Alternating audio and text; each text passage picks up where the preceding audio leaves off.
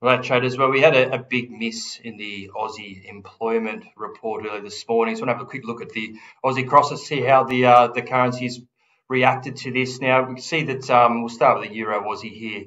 There was obviously a spike up to start, retraced completely within a few minutes there.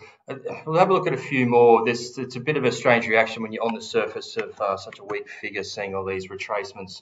Same with the Aussie US. We see this big drop on the jobs, fully retraced very soon after. Now, the reason for this was that under the hood, there was a bit of a mixed jobs report. The unemployment rate stayed around the same. Even though there was a lot of jobs lost in December, we're still up over 52,000 since September. So for Q4, there was still a fair bit gaining in jobs.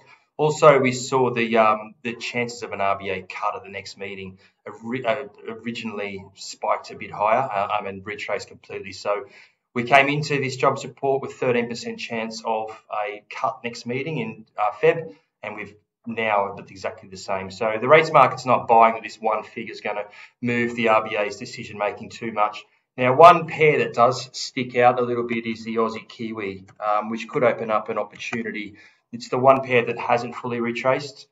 We see the dip here, and then we've pulled back about half of that and really struggling around that major key level at 107, which has been is always a big support or big resistance level. So that will be the key level to watch in this pair. Might give some opportunities if we can retake that 107 and hold a support. We could see that full retracement on the Aussie Kiwi. If this holds as resistance, certainly more downside